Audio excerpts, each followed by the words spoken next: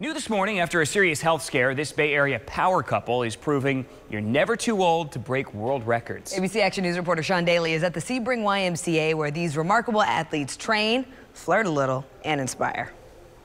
We are told by so many people that when you turn 70 years old, you can no longer build muscle. You can no longer get stronger. We make liars out of those people. My wife and I actually literally make liars out of those people because you look at us. Davey and Judy Reed, both 72 years old, have been married more than 50 years. The hobby they've shared since they were in their 60s?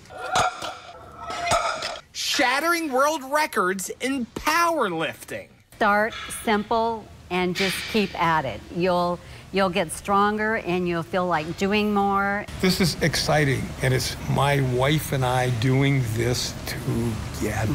Less than 2 years ago, Davey had quadruple bypass heart surgery, but doctors at Advent Health Sebring helped him get back to the gym. My doctors told me to start out the first 5 weeks with 5 pounds. I did it every day, and then I went to 10 pounds. Today at the Sebring YMCA, they're lifting a lot more than 5 pounds. In fact, you're watching Davey and Judy Reed both unofficially set new world records in powerlifting for their age group. Judy powerlifts 265 pounds. Davey powerlifts 425 pounds.